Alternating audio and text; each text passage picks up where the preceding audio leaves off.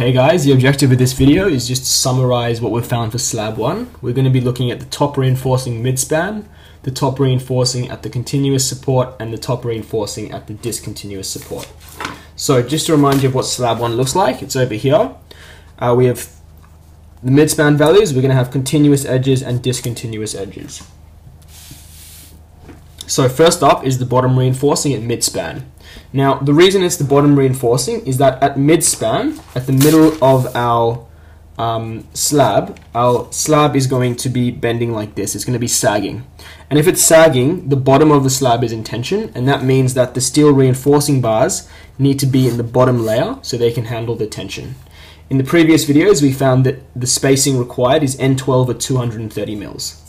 Now, in this case, because we're dealing with a square slab, perfect square, Ly equaled Lx, Ly equal Lx, so it doesn't matter. Ly and Lx are just a short and long span, but because there's no short or long span, they're both just the same thing. So we have an 8 by 8 meter span, which means that in both directions, the spacing will be N12s at 230. Okay, so it'll look something like that. The second one we're going to be doing was the top reinforcing at the continuous support. So if we look back at our slab, the continuous support or the continuous edge is there and there. It continues into the next slabs. So we're going to have reinforcing aligned like this and like this.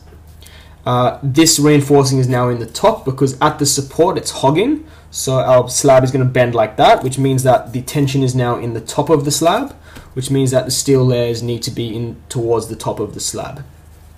So because again, this is a perfect square, 8 by 8 meters, the spacing of reinforcing is both at 170 mils, and it looks something like that. The last one we're going to be doing is the top reinforcing at the discontinuous edge. Again, it's top reinforcing because at the discontinuous edge over here, there is a beam supporting it, and it would be hogging, so it's going to be going up like that, which means the top's in tension, which means we need the steel at the top.